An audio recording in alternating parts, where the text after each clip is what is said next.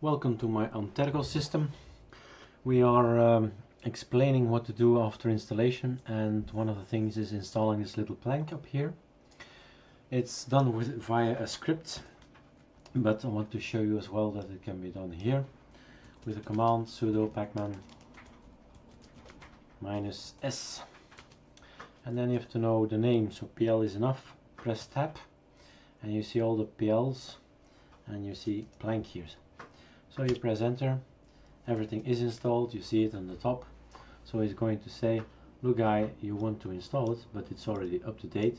You want me to reinstall it? Fine, it will cost you 0 megabytes. Say, okay, I'll reinstall it just for you guys, because the movie is also about how to get inside this thing, how to change it. Right mouse click is just say keep it in its dock, so you first have to start the program.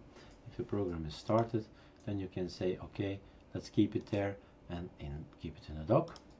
So that's one thing. Getting rid of it is just right mouse click out of dock, and then of course where are the settings, the preferences. Going to my keyboard, pressing Control on my keyboard, I go to my mouse, I press right mouse click, and there you go. It's just a great tip. If you don't know it, you will never find it. So Control and right mouse click.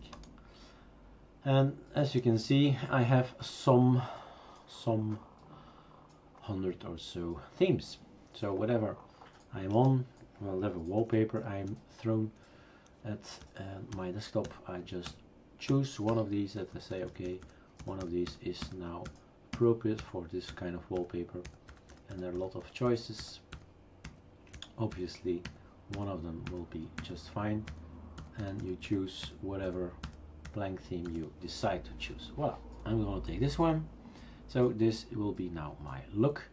There are some other things you can do. You start at the bottom and you end up in the top, or vice versa. You go to the right or the left, whatever you want. It's all possible. I do like this little option. No movement at all. Zoom. Reminds me of the Mac dock, which is okay and great looking. So you can center it and so on and so on. So play around with the settings. My tip was press Control and right mouse click and have fun.